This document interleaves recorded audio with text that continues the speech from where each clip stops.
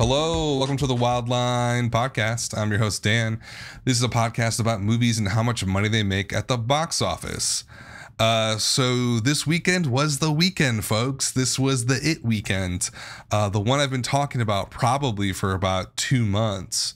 Ever since summer sort of petered out there at the end of July and that very barren August, I've been looking forward to this weekend, and I think a lot of box office nerds have been looking forward to seeing how well it could do.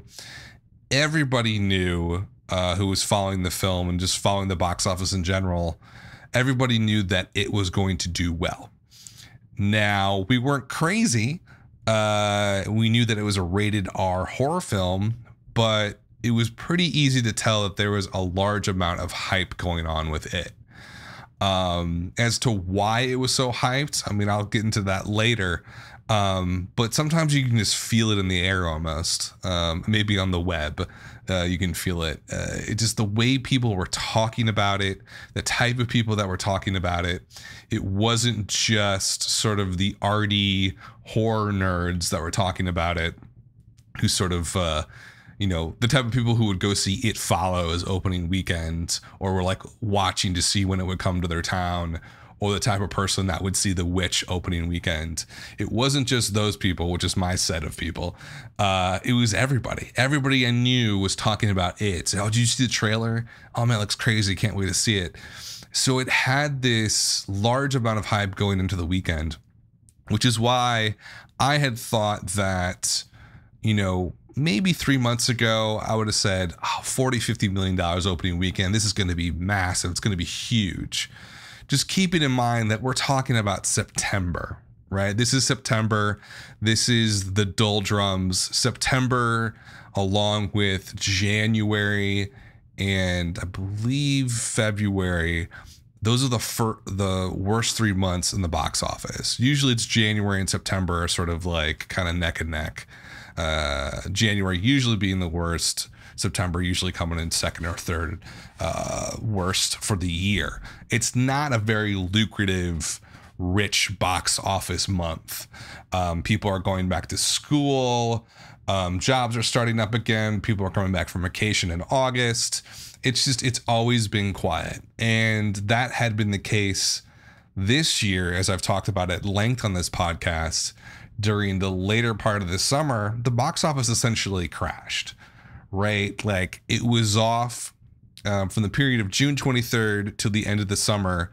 It was off about over $700 million from last year, which is a lot of money. That's like 6% of the total annual box office.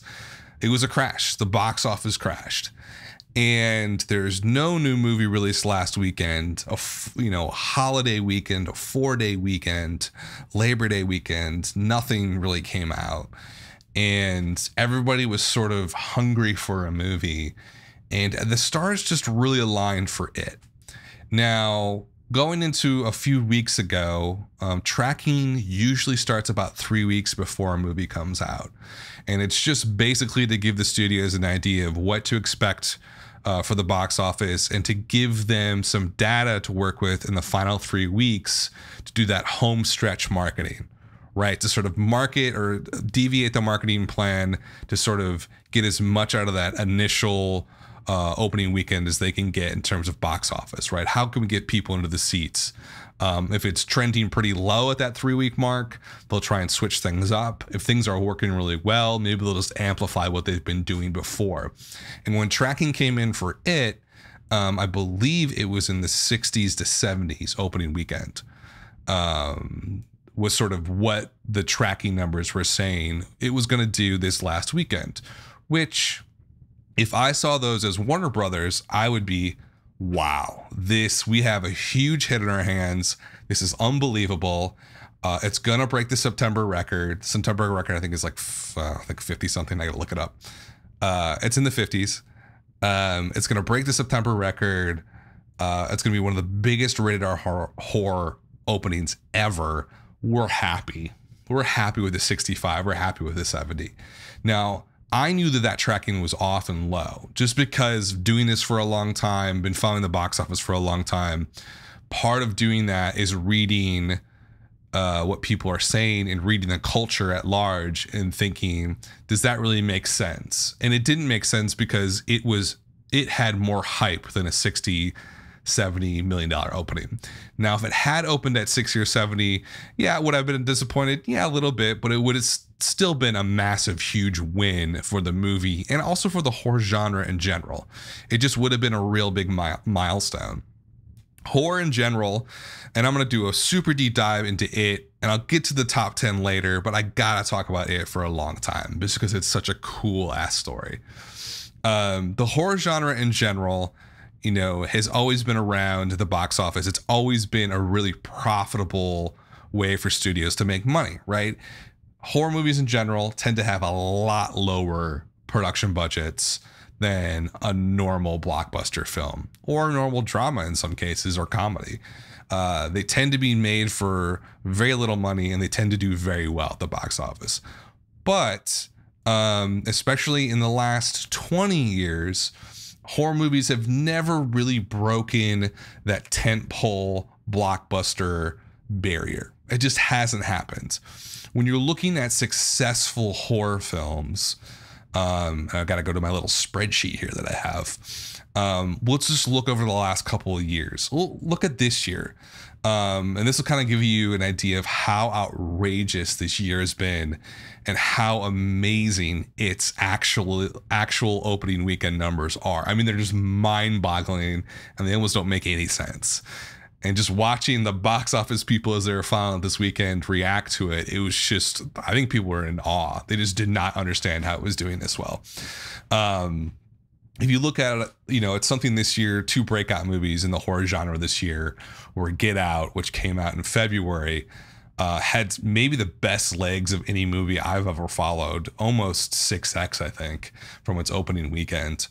Ended up doing $175 million. Just doesn't make any sense. Amazing. And then even before that, Split, which opened in usually the worst month of the year, came in at 138 for its total run. And that was really surprising. Get Out was even more surprising. And I think it is like 10x more surprising than any of those movies.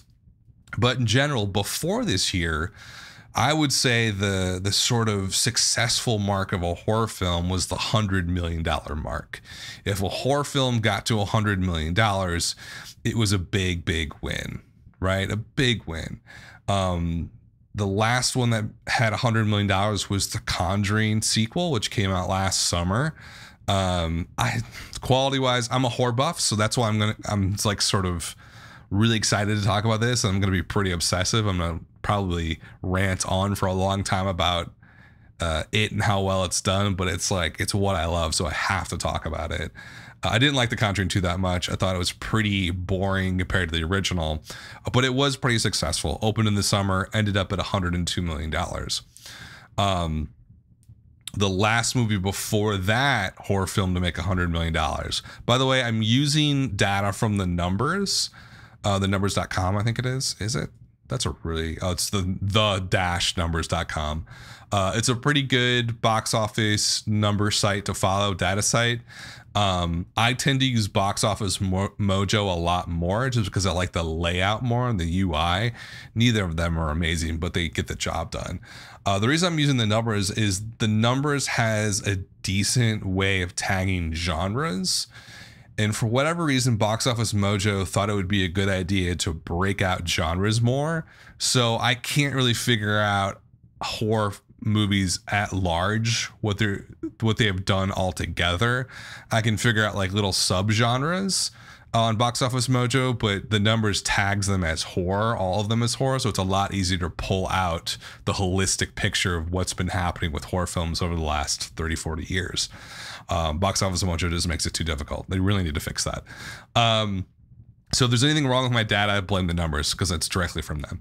In any event, sort of the successful line for horror films I think for the last, I don't even know. I feel like the last, probably since Scream, has been that $100 million mark. The Conjuring did 146. Paranormal Activity 3 did 113. Paranormal Activity 1 in 2009 did 124. If you remove this crazy year in horror that we've had, since the start of this decade, 2010, there's only been 3 horror films that have done $100 million. So it's kind of a big milestone. And then the decade before that, we had a lot more. The 2000s was a really big horror decade, but nothing was crazy large. Now, there's movies like I Am Legend and Sixth Sense that are, you could argue, definitely horror films. But I Am Legend was PG-13. It kind of mixed. It was certainly not a hard horror film at all, like a Saw movie or even a Conjuring movie. It was very tame and very sort of plastic, super, super mass appeal. A lot of the ragged, sort of jagged aspects of a horror film were all sort of rounded off. I don't really consider it a horror film, but some people might. It seemed more almost like a sci-fi dystopia movie, even though there wasn't really sci-fi. But you know what I mean? It just did not feel like it was part of the horror genre. But that was probably, if you want to call it a horror film, one of the most successful horror films of all time. Did $319 million adjusted. And it's a huge outlier when you're looking at the genre. So that's kind of why I push it away as sort of like, it was PG-13. It certainly didn't really have a lot of gore, and it didn't have the vibe of a horror film, but that was a very successfully sort of horror themed film in the last 20 years, the most successful one. But it's that $100 million mark. If you go through all the films over the last couple of decades, there's almost zero $200 million movies. You got like Blair Witch Project, which I absolutely is a horror film, did 239 back in 1999, and that's essentially it. Hannibal, serial killer, yeah, I guess I'll give it. It was more of a thriller, psychological thriller, than a horror film, but that did 252. And then you have I Am Legend, and that's it. Since 2000, there hasn't been another.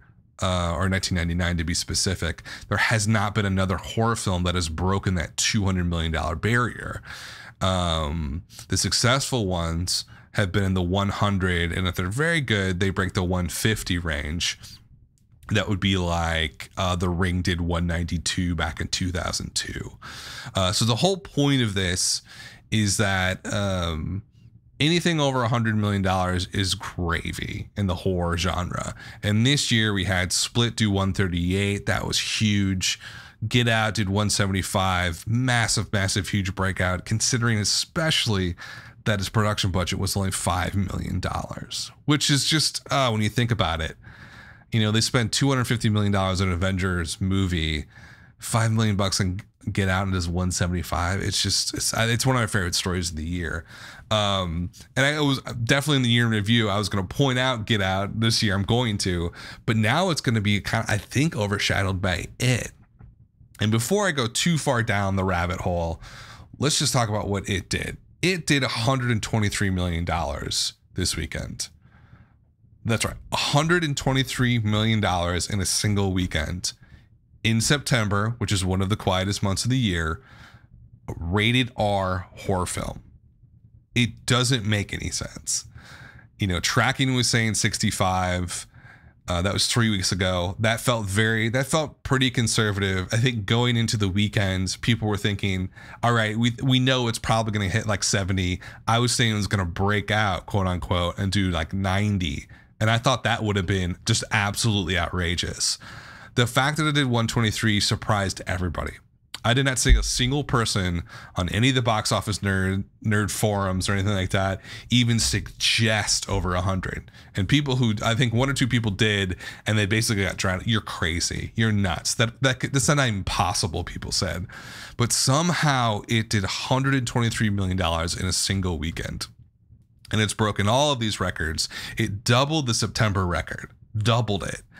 I think at the highest day ever for a rated R film. I think it beat out Deadpool for that, actually. It is just an outrageous, amazing, unbelievable, and I think most importantly, and what I'm mostly going to talk about, it's a historic number for the horror genre. You know, normally it made what you would need to make in order to become considered a breakout successful horror film, right? And it made that in a single weekend. You know, if I'm looking at something like last year, The Conjuring 2, that was a really big horror film. Like, The Conjuring was great, did 146. The Conjuring is considered almost like already a classic right now. You know, it came out 4 years ago, but it felt like an instant classic. I think if you ask anybody in the horror genre who's not too like snooty about it, they'd be like, oh, it was amazing. And I think everybody considers it just a wonderful, great genre flick. It's definitely a genre flick. It's not like har-R or anything like that. It's considered instant classic at 146 in the horror genre. That sequel did 102, also highly successful. You know, it has already passed The Conjuring 2 in 3 days. So there is something incredibly special about what it has done. And if you sort of look back over the horror genre, you know, it's not like other genres of film, despite the fact that it's always been around. You know, people consider the creation of the modern horror film to be like George Romero's Night of the Living Dead in 1968, and I would probably agree with that. I mean, that was like the true horror sort of aesthetic, you know, filmed, basically cobbled together. Romero found funding on his own, totally independent, got his friends in Pittsburgh and his family to play zombies. I mean, it was like this mixture of indie and like the horror aspect of it was so outrageous and so grotesque that no studio back then ever would have touched it, right? And so that was sort of, to me, the real foundation of the horror movement. Sort of a definitely kind of outsider, and definitely not afraid to experiment, and sort of push the social norms. I mean, that's sort of what the genre has always been about. It's about people facing their fears, or as Wes Craven used to say, about releasing their fears. You know, Craven always used to say, people don't go to horror movies to be scared. They go to horror movies to sort of get rid of their fear, right? The fear they have inside. It's like a catharsis for them. And they sort of enjoy being scared because it lets go of what's inside of them. Some deep, dark fear that they have. Not to get too artistic. I mean, I really love the genre, obviously. But one thing George Romero, who's probably, you know, might be considered the father of the modern American horror film, and one thing that Wes Craven both said in their careers, and this is throughout their entire careers, you know, 30, 40 years, is that the horror film genre has always been sort of a gutter, always been sort of, they used to say ghetto. That's probably not the appropriate term now that people would use. But the idea was that in the horror film genre, you can kind of do whatever you want, right? No one's really going to care. You're never going to get paid a lot of money. You're never going to get funded for a large film. You know, even George Romero, after the amazing success of Night of the Living Dead, he had to cobble together money for Dawn of the Dead. And when you listen to the way that they found distribution for that film, it sounded like a tech startup. Like they started it in their garage and just sort of had to, like, you know, through elbow grease and just sheer determination and a complete lack of shame, they just found a way to make that movie and get it released. And that was after he made one of the greatest horror films of all time. It was 10 years later. So horror has always sort of been in the shadows of the business. You know, it's always something studios will go to make some cash, but it's never something that they're going to say, oh, here's $100 million budget, George Romero, or Wes Craven. Oh man, you're amazing. You know, Wes Craven did Last House on the Left, The Hills Have Eyes in the 70s, 2 foundational horror films. He basically, I don't even know, created sort of that naturalistic horror back then. Unbelievable films, almost unwatchable today. That's what blows my mind about, if you think about, let's say 1968, Night of the Living Dead is maybe the start of modern horror, and you go into the 70s. Well, the 70s is filled with these very naturalistic, almost primal sort of horror films. Definitely the Wes Craven stuff, but also like Texas Chainsaw Massacre, which made $122 million at the box office in 1974, adjusted. Which was put out by New Line, which is the same company that put out It, which just made that amount of money in a single weekend.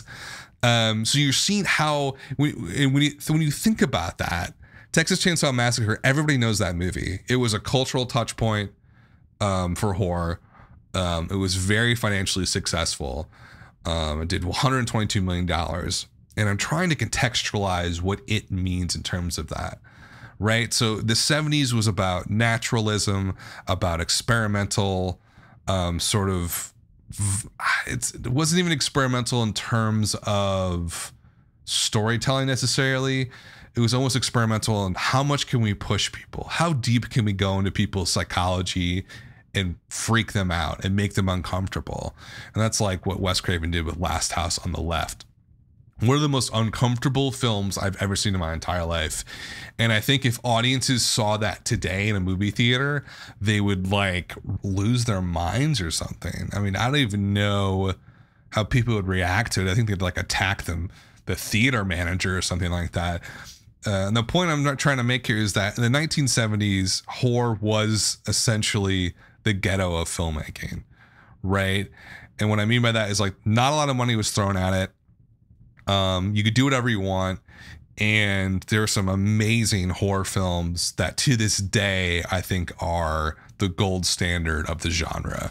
I think all the stuff Wes Craven did, even stuff like Texas Chainsaw Massacre, obviously I've mentioned, but even like some really crazy films like I Spit on Your Grave, which is just, I don't even know how that got released, but for the most part, those movies were independently funded and independently made.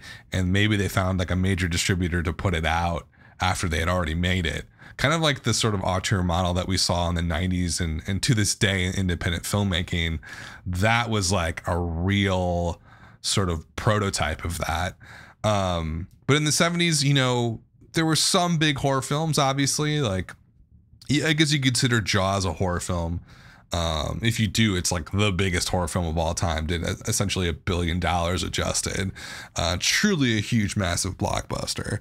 But that was 1975. You had stuff like The Omen, Carrie. Omen did 197. Carrie did 105. These are all adjusted.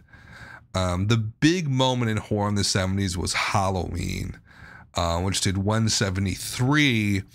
But more importantly, also, I believe, independently produced and created, but more importantly, started that slasher genre that we're all familiar with from the late 70s, but mostly the 80s, like Friday the 13th, which did $127 million back in 1980. And so this genre has always been very strong, but always in the shadows, always playing, you know, it was never a top one or two genre of film. It never had that power. Throughout the 80s, you know, you had stuff like The Shining, which did 141. Poltergeist did 219. It's almost like the $200 million mark is like the top tier. If you can make $200 as a horror film, you'll be remembered for decades. Unless you're Jaws 2, which did $380 million, which nobody remembers. Jaws is one of my favorite films. I can't even watch Jaws 2. I think it's terrible. Even Jaws 3D in 1983 did 116. You know what I'm not seeing on here is Nightmare on Elm Street. I wonder if the numbers forgot to tag it as horror or something, because I think it must have done a lot more. They do have Nightmare on Elm Street 4 in 1988, did $103 million. But in the 80s, yeah, like Pet Sematary. But again, you know, it was kind of like the $100 million mark was success. If you could somehow leg it past 150, that'd be great. Anything over 200 was like a foundational film, like Alien, made over $200 million, adjusted, of course. And it was sort of that way in the 90s. Was just this. There was nothing. The 80s really played up that slasher motif. They put out a lot of movies that didn't cost that much. They made a lot of money, but not the $200-300 million mark, right? They weren't even close to that, essentially. They overdid it. And then in the 90s, it was just, you had Bram Stoker's Dracula, did 172. Interview with the Vampire, did 222. Very successful. But besides that, it was very, very quiet until Scream comes out. So in the 70s, you had this very naturalistic, super indie type of horror that was being made, which is probably my favorite era of horror movies, with the Wes Cravens and the Texas Chainsaw Massacre. Even Dawn of the Dead came out in 1978. Stuff like that was just my favorite type of genre, era of horror film. 80s, you have more of the slasher, kind of like poltergeist ghost stuff. You also had Pet Sematary in the 80s as well, $124 million, another Stephen King adaptation, along with The Shining, of course. And then everything sort of leads up to Scream. And I think that's when it's a huge reset button. So Scream comes out December 1996, rated R, does about $200 million, revitalizes the whole genre after a very quiet early part of the 90s. And then you have all the slasher sort of I don't know, they're not that they're bad films, it's just they're so clearly copycats off the success of Scream in the 90s. You had I Know What You Did Last Summer, which did 136. Scream 2, which is great, does 190, doing even better, or a little bit less than the original. Then you have like Halloween H2O. I remember seeing that opening weekend. I've seen most of these. Anything past about 1997, I've seen opening weekend if it's a horror film for the most part. Even by 1998, it just seems super hacky with H2O. That does $100 million. But then there's another reset in 1999. Blair Witch Project starts the found footage movement. Which has been going ever since, and kind of ended with the Paranormal Activity series exploding or imploding, whatever you want to call it, and just being awful by the end. And so you have this revitalization of horror in the late 90s, and another sort of genre pops up with Blair Witch Project in 1999. But again, still, there's just not any huge $300 million horror film. The only one in this era that you might tie into it is I Am Legend, and I don't really consider that a horror film. That was just sort of like a dystopia, kind of sci-fi-y, Will Smith, like PG-13 action movie. It was more of an action movie than a horror film, right? And so it doing $123 million in its opening weekend is historic because it changes the genre. This has never really happened before in the genre. There has never been a performance like this in the genre in any recent decade. Like, there's nothing that ever really comes close, to be honest with you. Especially the fact that it is very much a horror film. It's not like half action movie or anything like that. It is a horror film. It was rated R, or is rated R, and it did $123 million this weekend. Now, to put that into context, right? Like, what did Spider-Man do this year? It's a comic book movie, MCU, the 6th movie. I mean, just massive. Did 117 its opening weekend. It beats it. Wonder Woman does $103 million opening weekend. Massive, huge, way beyond expectations. Ends up doing well over $400 million. That's a different story, but it beats it opening weekend. So you have this $35 million production budget for it. You have this $35 million movie blowing apart these massive, huge $150, $170 million production movies. It's insane, and it's awesome to see. And it takes horror out of that gutter that it's always been in. and it's been in since the 1970s and the 1960s. And now it has blasted it out of that ghetto and that gutter that Wes Craven and George Romero talked about, and that sort of stigma that hurt both of their careers. Romero and Wes Craven like tried to get out of the horror genre, especially Wes Craven, and they were never able to do it really, because it was just this, oh, you make horror films, like that's over here in the dark. We know that we get money from these films, but they're not huge blockbusters.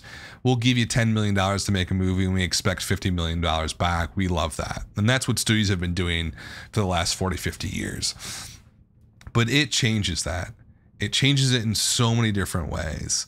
I think that moving forward, horror films are going to get bigger budgets, right? It proves that you can open a horror film to over $100 million, which has never been done before. Just never been done. Never even considered it before.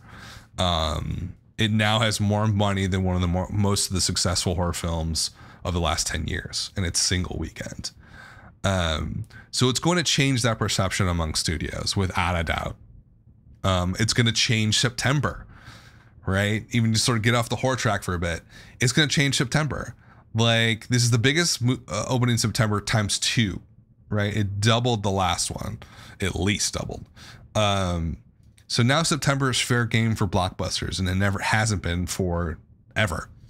Now I think Labor Day is fair game now, because this could have easily opened last weekend and probably done just as well, if not better. The hurricane wasn't there. You got to think that Florida was like, what they said, about 6% of the box office usually, and Florida was essentially shut down this weekend. This movie still does 123.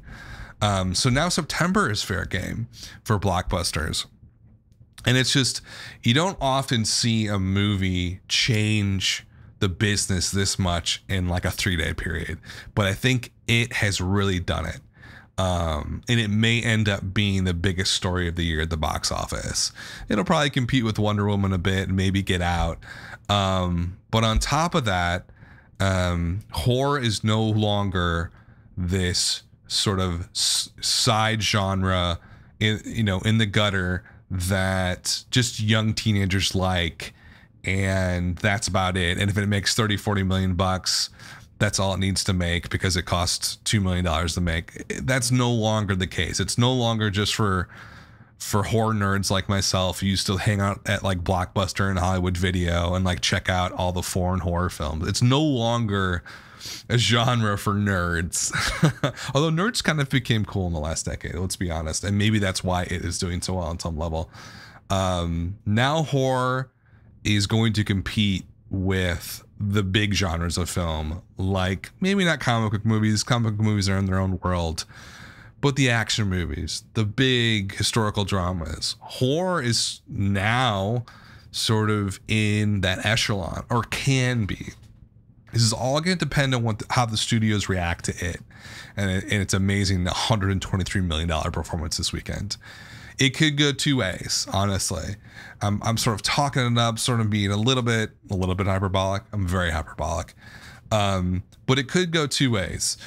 The business could see its performance and say, hey, like it was kind of a one-off, Stephen King book.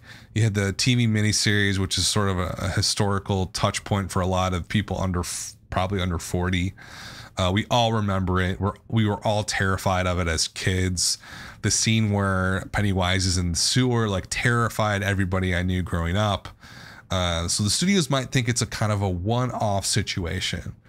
That like, okay, the sequel will come out, probably open it at 100 million, 120 million, and they'll make their money off this series, and that's sort of it. I could see that happening, unfortunately. But I don't believe it's going to happen. I believe the industry will respond to this movie and say, hey, we've always treated horror films as sort of like this kind of this little genre where we didn't really have to pay attention to it. We didn't really have to watch it. It was just a reliable moneymaker and a great return on investment, but it was never going to make us $300 million at the box office. We would just be happy with $30 or $40 million for a horror film. But now it has really catapulted the genre to new heights. And I'm really excited to see where it goes. And what is it we're going to end up at? I mean, that's the big question, right? Its per theater average was $30,000, which this is where I really got it wrong. I was like, the per theater average I was guessing was about $22,000. That clearly was not even close. It did have a massive opening at over 4,100 screens, so that certainly helped get it up into the 120s. But hey, Florida was essentially underwater and without power most of the weekend. So any sort of advantage you could give the film, nothing's going to really outweigh that disadvantage of losing one of the most populous states. Where's it going to go? So it's at 123. It's a hype film. It feels like almost like Beauty and the Beast or Jurassic World, where it's a must see for everybody out there. And people are gonna drag their friends along. It really does feel like an event film for a lot of people. So 123, let's assume horror films tend to have a little bit lower multipliers just because everybody goes to rush out and see it opening weekend. And then there's not really a lot of repeat or follow-up business. But I think this one's going to be different because it does feel like an event film. Let's just assume a kind of average 2.7 multiplier. You're looking at $332 million, right? So that would be basically the biggest horror film in the last 40 years. Well, not 40, probably the 30 years, right? I mean, it's hard to, because you can go back to like Interview with the Vampire, stuff like that, where those films were bigger. And I've talked about I Am Legend. But as a pure horror film, it's probably going to be one of the biggest ones. Well, I know it's going to be one of the biggest ones of all time. It could even go back to like the 70s or something like that as terms of just outright performance. So 332, if it somehow legs it out and it does have that event feel to it and people just keep on wanting to see it, you're looking at $370 million. So it's going to break the $300 million mark. I almost have no doubt that that's going to happen. That in and of itself is the milestone. It's an historic milestone for Stephen King films. It's an historic milestone for rated R films. It's an historic milestone for Warner Brothers. And most importantly, it's an historic milestone for the horror genre. Because I think the days, especially when you link it up with Get Out and Split's performance this year, and it's kind of interesting. There's two renaissances going on in horror right now, and as a horror fan, it's probably the most exciting time for horror easily since I've been alive, which is about 35 years now. You have this sort of mainstream horror renaissance happening with Split, Get Out, and It obviously being the king, but if it hadn't happened this year, Split and Get Out would be two massive stories, but it's going to overshadow it, I think, a bit. So you have this mainstream horror renaissance going where everybody's going to see these movies and they're breaking the $100 million mark so easily. You also have underneath the surface, you have this more indie throwback to the 1970s, sort of more experimental, more raw, more primal horror films, more naturalistic horror films, which started before this mainstream renaissance. And that would be It Follows, The Witch, even something like Raw out of France. And this year, something like It Follows, It Comes at Night. So you have these two sort of parallel tracks. And Get Out's kind of a crossover between the two because it definitely had the indie, smaller experimental vibe, but it crossed over and did so well to be a mainstream success, which you can't really say if It Follows or The Witch. So I guess the end of the story with It is that like the horror genre was going through an amazing resurgence over the last 3 or 4 years, and It just sort of was the massive cherry on top. or even it's even bigger than that, because it does break through the barrier that the genre has always been put in since the 1960s. So we'll see where it ends up. There's already a sequel in the works that'll come out in 2019. I wonder what they're going to budget that at. My guess would probably be in the 80s or 90s for that movie. They'll probably at least double the budget that they had for it. But it's just, you know, another record that it broke, and I think is important to mention, is that had the lowest production budget of a movie to break $100 million opening weekend. And that's the horror thing, right? It's just low budgets with amazing return on investment, and I think horror is going to be the biggest example of that over the last few decades, actually. So it was massive, and I could probably talk about it. And I will talk about it for the next few weeks. But I really wanted to sort of do a deep dive on that film and kind of give people some context as to how important it was and is. I think when you see that number and you're kind of a layperson and maybe you follow the box office every once in a while, and you haven't been doing it for a long time, 123 sounds really big. It's like, oh, that's great. But like, oh, there's like Deadpool. That was a big example. American Sniper was another big surprise. And then you try and compare it to, like, you know, Avengers, or, you know, look at the final tally of Wonder Woman or any of the comic book movies, and you might say like, oh, it's like really good, but it's not like the biggest ever, right? So why are people so excited about it? And I kind of wanted to walk through that and kind of give people just context as to why it is historical. It's not just a surprise. It's not just, oh wow, that's really good. It's an historical moment at the box office that I think is cool and awesome to sort of experience and analyze. And I'm gonna keep talking about it in the next few weeks. But I really wanted to sort of give people my take on why I thought it was so important. That it had done so well, and the fact that it was New Line, you know, the company that put out Texas Chainsaw Massacre, and I believe they also put out Nightmare on Elm Street. I think I'm almost positive about that. To look that up. Just sort of it feels really good. You know, it feels really good that this studio, now it's an imprint of Warner Brothers, and it's not really that separate, but it feels kind of almost poetic that that film, that studio put out this sort of historical, sort of amazing. They also put out they released Night of the Living Dead. Now I'm going through like New Line's entire fucking filmography. I don't want to do that and bore you guys. Did it put out? Yes. So New Line put out Texas Chainsaw Massacre, and they put out Nightmare on Elm Street. And I remember Wes Craven talking about this when they made that film. That was a really rough go of trying to find a distributor. Nobody wanted to touch the movie, but New Line did. And it's just amazing to see them now. They also put out The Evil Dead. Unbelievable studio. But enough about it. I'm going to talk about it for like the next year or so. I don't want to bore everybody too much with talking about it.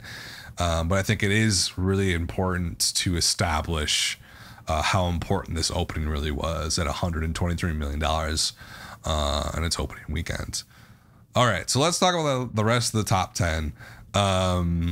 Was kind of boring, but there's a couple bigger stories to talk about. Number 2 this weekend was Home Again, Open Road Films. This is the rom-com with Reese Witherspoon. She plays like a 40-something mother who ends up like dating multiple younger men or something. The trailer was like played constantly. It seemed, I don't know, kind of, I'm a huge horror fan, but I also really like rom-coms, ironically. It seemed kind of good from the trailers. I was like, oh, this is kind of interesting. I might watch that.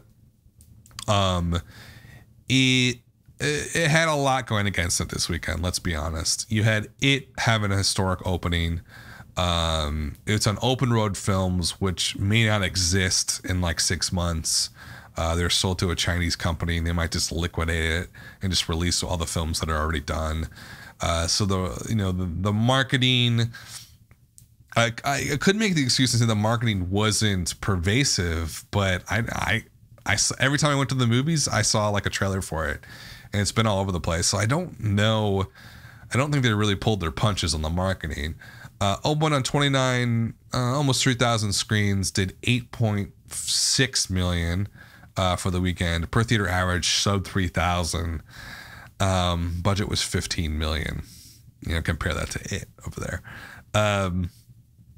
What's there to say about this? I mean, Reese Witherspoon, I think, has her career on lockdown. She knows what she's doing. She's super smart. She has some, you know, Wild was amazing. Her movie stuff has just not been great recently. The last thing she was in was Hot Pursuit, the last bigger film, which I didn't really follow when this came out, but it was actually a pretty big flop. Came out in May 2015. I guess I just remember her from Wild and Little Big Lies on HBO, so I thought her career was doing fantastic. But film-wise, you know, outside of Wild, she was in an Inherent Vice, I think, in a small part. But she hasn't really had a huge breakout film in a long while. You know, I think the last one probably, she Walk the Line made about 120 million bucks. Four Christmases she was in did 120 as well. You know, I guess her, like, maybe her sort of celebrity kind of outweighs her box office performance, because she really hasn't had a lot of $100 million films recently. And so, you know, with this film, it just didn't make any sense, I think, in terms of a business proposition. Rom-coms are kind of dead. I know Big Sick, people think that it's coming back. I don't know. This seemed like a very traditional 1990s, 1980s rom-com, and it clearly did not connect with audiences. And maybe you can make the argument that it sucked the air out of the box office, but I mean, it's great counter programming, right? For people who don't want to see a killer clown, I think a rom-com, Reese Witherspoon rom-com is a pretty good alternative, right? But that number is just not going to cut it. And if there's anybody to blame, it's probably Open Road Films, who just didn't market it appropriately. But I, you know, like I said, I did see a lot of marketing for it, so maybe just wasn't the right product at the right time. In any event, it is a failure. It's not a total flop. I mean, 8.5 million is not terrible. If it was like 3 million, I'd be like, oh my God. I think it's going to have great legs. Although the critics kind of savaged it a bit, 35% on Rotten Tomatoes. Audience score was a lot higher at 60%, which I could totally see. Rom-coms are kind of like comedies and horror films where critics are really hard, audiences aren't, because they're going expecting sort of kind of a cookie cutter movie on some level. Cinema score was a B for Home Again. So I think the legs will be pretty decent. If they do maybe like a 2.7, that's 2.6, it'll break the $20 million mark. So it's not like a total loss or like a huge flop, because the production budget was so small.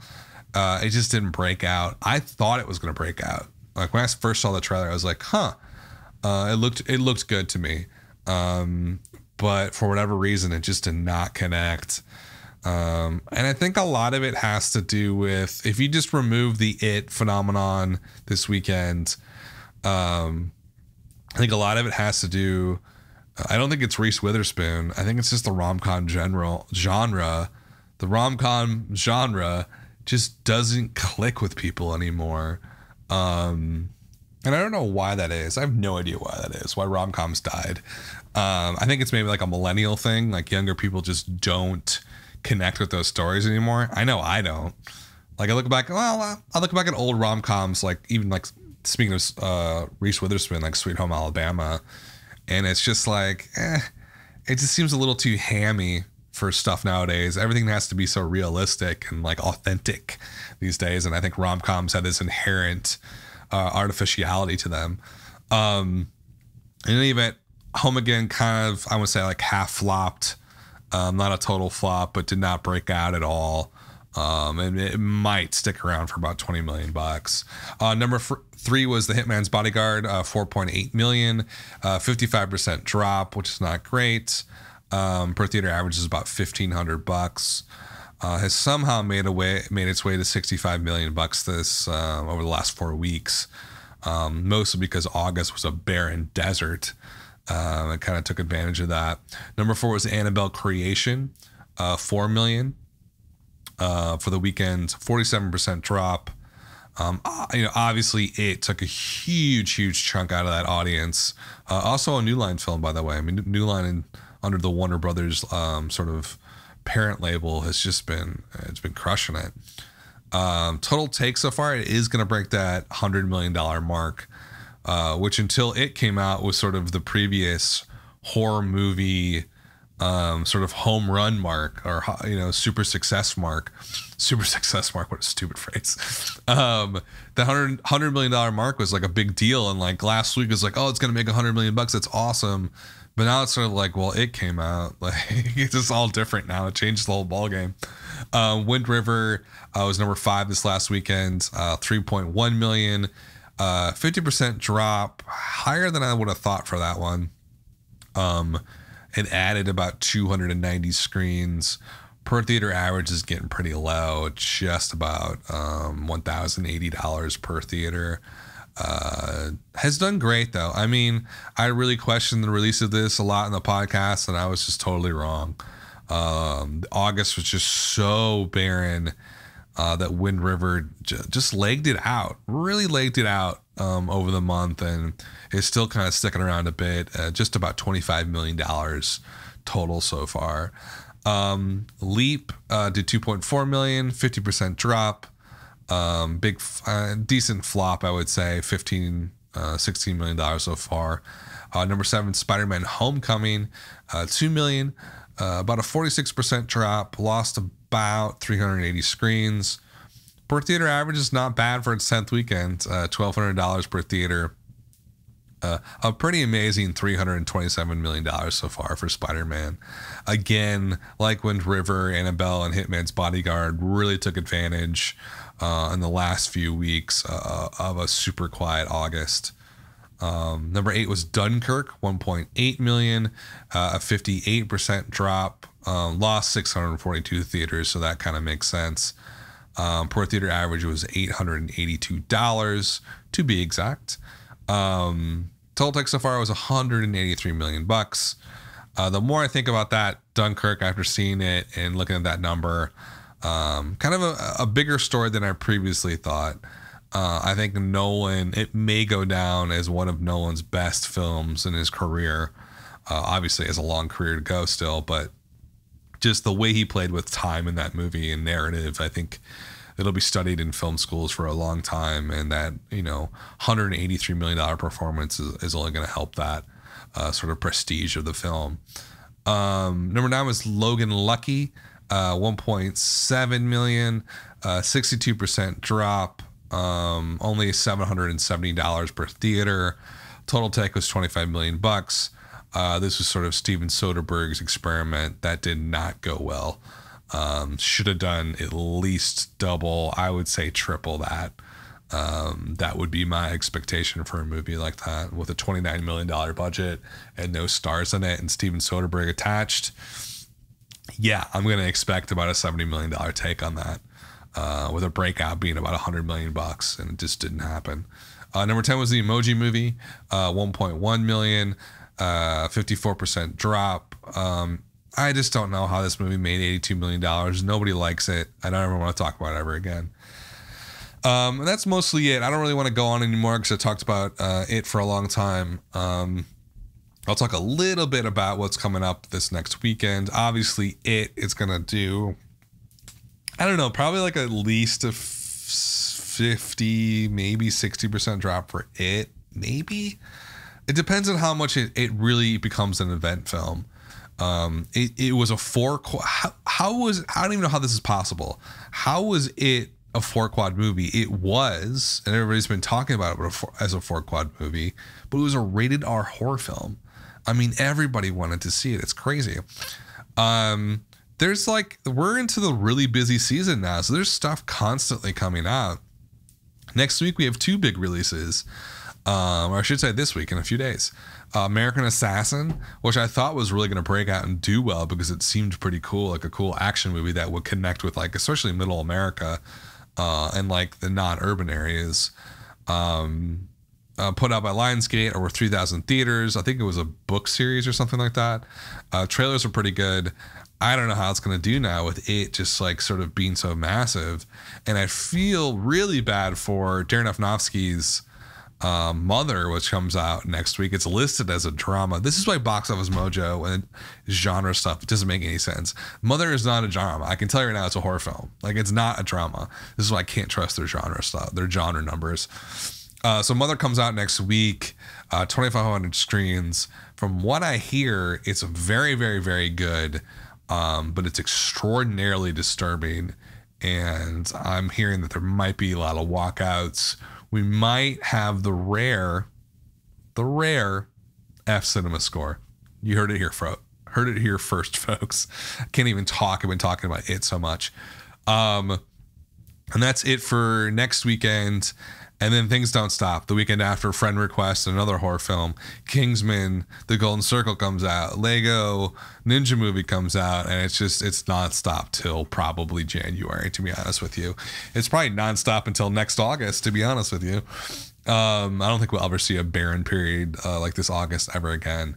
In any event, thanks for listening, guys. This was kind of a special episode where I wanted to talk a lot about horror films and it. Hope you enjoyed it. I will be back next week to talk about the new openers and to see how it did in its second weekend. Thanks for listening.